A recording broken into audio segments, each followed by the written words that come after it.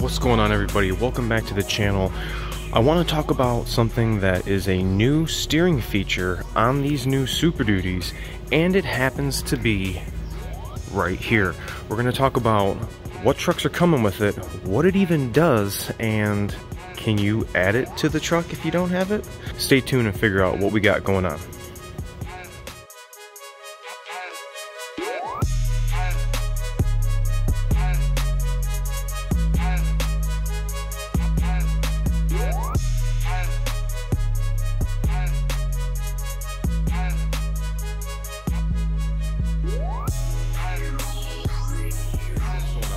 Welcome back. Hope everyone's doing well. So this is a topic that I've been meaning to cover, and I've been noticing it more and more on these new Super Duties 20 and up. I have not confirmed that 19s, 18s, or 17s have even had this, so I would say 20 and 21s. If anybody has a Super Duty, why don't you come to the wheel well in the driver's side, and you're gonna look for what looks to be like an aluminum colored bracket. My truck has been undercoated and it was covered over, so you can see just barely a little aluminum, but there is an aluminum bracket right here that goes up to a component under the hood. So this little contraption on the steering shaft, you guys can see barely down there, definitely a little tighter on the diesel jobs. I have a gasoline one I'm going to show you here in a little bit. But there is a steering assist motor on the steering shaft. Now you might ask yourself, well, why does that need to be there? Well, one, the trucks that are equipped with the Pro Trailer Backup Assist, when you're not using the steering wheel to control the front end movement of the vehicle, you use this little knob that I don't have. I do not have the Pro Trailer Backup Assist. If you had that, it would be mandatory that you have that power steering control module or motor, there's two down there, on your truck, because that's what is going to turn the steering wheel via this control. So even though I don't have it, I still am trying to figure out why I have it. Now, my buddy who has a 2020, it is an STX model, he does not have that, and you'll see his truck here in a little bit. Now, I've gotten both of our window stickers and I put them side by side. Now, obviously, his being an STX and mine being a Lariat Ultimate, you have to ask yourself, well, is it a feature for comfort and quality, and it's just because of the trim level?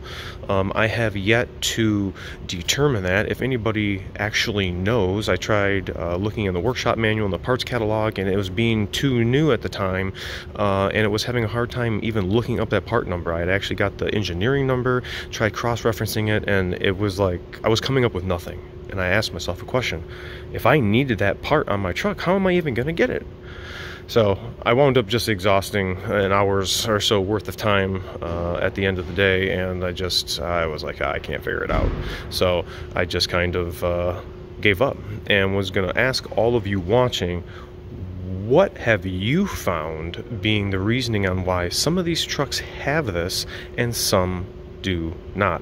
The only thing I can think of is because of the trim level and options and blah blah blah. So I'm going to show you a couple of other trucks, another diesel like the one I was telling you that did not have it. I'm going to show you a gasoline 7.3. You'll get way better visual of what I was actually trying to show you on mine. And lastly, we're going to have a little talk while we watch DS Trucks drive his 450 from the plant. We're actually going to get some lunch. So we're going to talk about what that does, what I am thinking it is also going to help, and I'm thinking you probably can't add that to your truck. All right, guys, let's check this next shot. All right, guys, and here is a 2020 F350 with the 7.3, and this is what I'm talking about, this power steering control module. This is used for vehicles that have the Pro Trailer Backup Assist. So that knob that is underneath your 4x4 shift, that knob utilizes this motor to turn the steering wheel. Now, on my Super Duty, I do not have the Pro Trailer Backup Assist, but I do have this. And I'm trying to figure out right now, what is the stipulation on how this comes on a Super Duty? Vehicles that do not have Pro Trailer Backup Assist, I don't know what the package that you would get on your Super Duty would have. If you guys remember, the 2020 Super Duty fuel filter replacement I did, he did not have one. He doesn't have Pro Trailer. I do not have Pro Trailer. I do not have adaptive steering. He does not have adaptive steering. It's something I want to talk about. This is something that is going to help with steering wheel oscillation and a whole bunch of other different stuff. We're going to get into that here in a little bit, but just preliminary inspections, why don't you guys go out and see if you have this motor. The indicative signs of that is actually through the wheel well, and if you see this silver bracket, or silver or aluminum, you have the power steering control module. So yeah, let's familiarize ourselves with what that actually does, why is it on here, and what you guys can do to notice if you are equipped. So here's a 2020 that does not have the power steering control module bracket. You guys saw on my truck where it was, and you can see the steering shaft, just a plain old turnbuckle style U-joint that's in the steering shaft.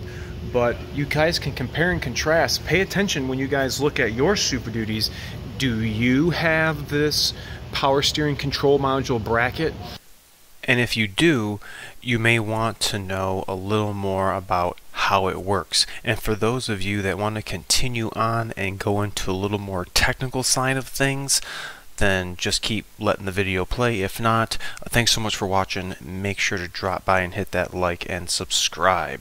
So to carry on, right now the adaptive steering is the system that this is going to function in. And for those of you that do not know what the adaptive steering is, or is new to this, I'm going to give you a quick overview, and this is from the workshop manual, so I'm going to read verbatim what this is.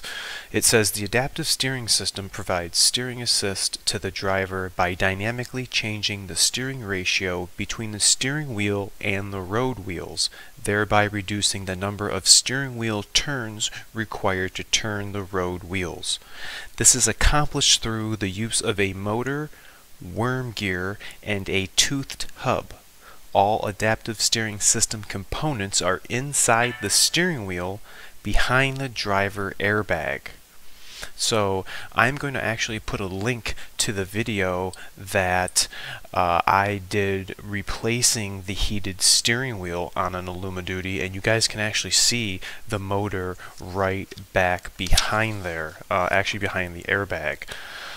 So to continue on with the electric power assisted steering system, we have a bunch of components in there, and the power steering control module is one of the big things that controls the function of, one, the electric steering actuator, which also communicates to all the other modules over the HS-CAN 2 network, and it's also runs through the gateway module, which we now call the DLC, where we plug in our OBD2 scan tool.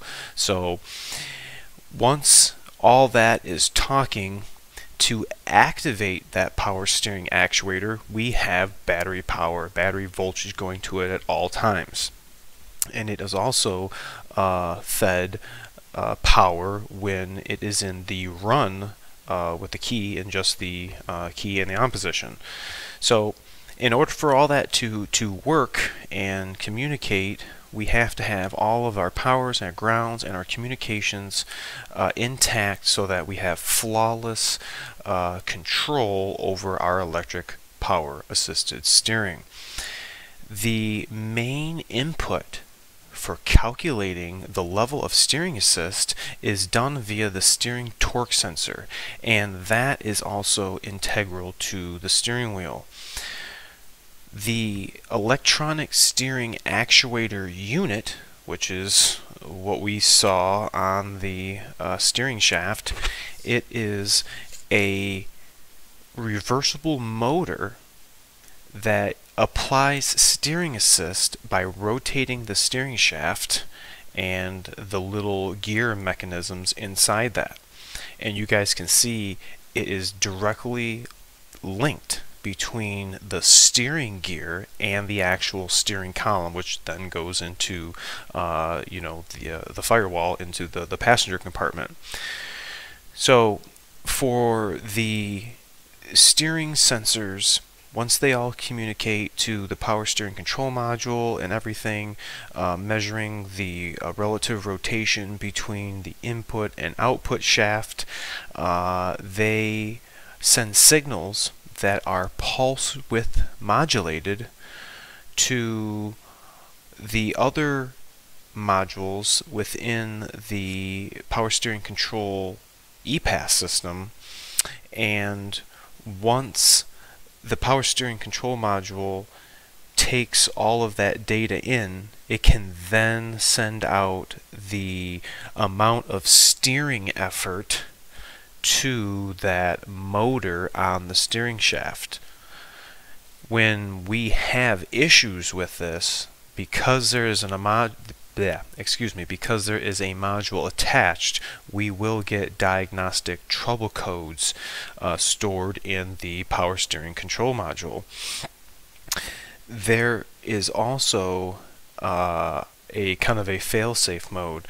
It states that when the steering actuator enters a hydraulic-only steering mode, no electrical steering assistance is provided. When a concern considered to be critical safety is detected, so if we have a problem with anything within the EPAS system, it is going to default back to the hydraulic only steering mode, the same steering that we've been had for many years, except we are no longer going to have steering assist. The function within the power steering control module has a feature that I think is going to help a lot with what we call the death wobble. This system has a PDC function, or a PDC feature. It's a pull drift compensation, and this has got some really good info, and I'm going to read you verbatim what this says, because this is kind of nailing the point home about what technically this is doing while we're driving. It goes on to say that the PDC feature assists drivers compensating for variation in road and driving conditions. It's doing something, and it's passively doing something, and we're not even knowing. This feature adjusts the power assist offset by reducing the steering wheel effort, the input torque, required to keep the vehicles traveling straight. That is what we want. We want that clear vision. The PDC feature is automatically enabled at vehicle speeds above 25 miles an hour, with sensors indicating the vehicle is traveling straight. The PDC is designed to compensate for variations in road crown. That's a big deal. The system detects input torque to the wheel by the driver to slowly ramp in a steering assist offset to neutralize in most situations and within limits steering efforts for the duration of time those driving conditions exist. Full compensation requires up to 45 seconds. Changing lanes on a multi-lane road and the expected change in road crown would trigger a change in torque input and a compensation adjustment, and is a normal operation of the PDC feature. This feature updates automatically, continuously, However, since it is based on input torque, this feature only works with hands on the steering wheel while driving in a straight line. The system does not compensate when turning or during slight curves on highways. The system also does not compensate if driver input torque, steering wheel angle, or vehicle yaw rate is too large. So there is a lot of variations that it can work with, and that it can, like, it's not going to give us this PDC feature when we are lock to lock about to pull into a parking spot. No, this is going to be, you know, driving down the road nice and straight, and it's indicating with both hands on the steering wheel.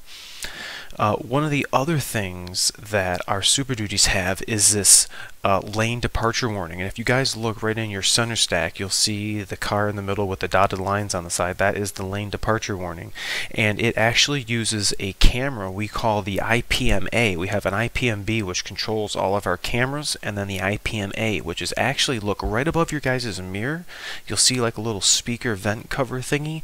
Right behind that is actually a camera, and that is what is sensing our lane, whether or not we are in between the lines, and it is to pretty much detect the road lane markings.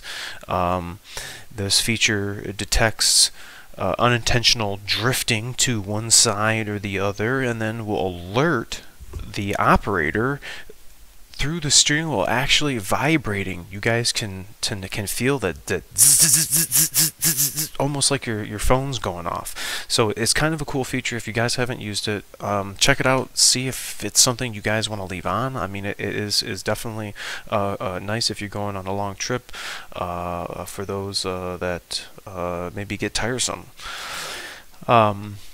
One of the big things for the power steering control module is that Pro Trailer Backup Assist. And you guys can go on YouTube and find some videos of people using the Pro Trailer Backup Assist by not touching the steering wheel and just actually using that knob that I was showing you I don't have. It is used, that system utilizes the power steering control module, and in conjunction with other driver inputs, it is going to steer the vehicle in the direction you want the trailer to go, assuming, you know, your trailer has all of the measurements loaded in, and so on and so forth. It is something I have not really used. I've seen it. A coworker brought his wife's vehicle in. It has it on the F150, so I got to see kind of what it was doing. Because I thought it was kind of cool. I have never seen that before. So I just wanted to touch on this. This is something that I've been meaning to talk about. I didn't know what it was right off the rip when I got my truck, and I did have to do some research on it. I still have yet to find the reasoning on what differs whether or not somebody gets this power steering control module set up without the Pro Trailer Backup Assist. So please do feel free, if anybody knows that answer, let me know so we can be educated and spread the good knowledge word around.